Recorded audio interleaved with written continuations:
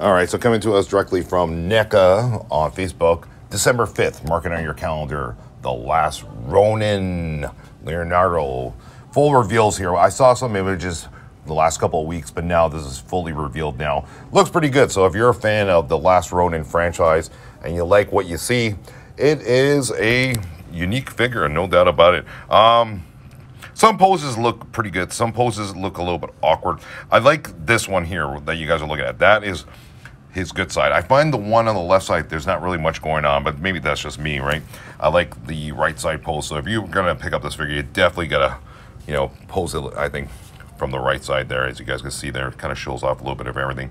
Not that I don't like the left side, but a little bit more busier on the right side. Does that make sense to you guys? Sort of toy collectors, OCD, yep, like me, yep, you guys get what I'm saying here.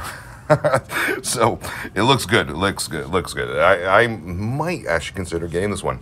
I don't have any Last Ronin figures, but I am totally into the kind of samurai kind of feel of action figures from multiple themes. So this is one that I may consider getting, no doubt about it. Anyway, looks good for me. Let us know what you guys think. Dropping on December 5th at Neca store directly. You guys can head on over to Facebook right now and check out more over there. All right, thanks for watching, and we will see you guys in the next video. Take care.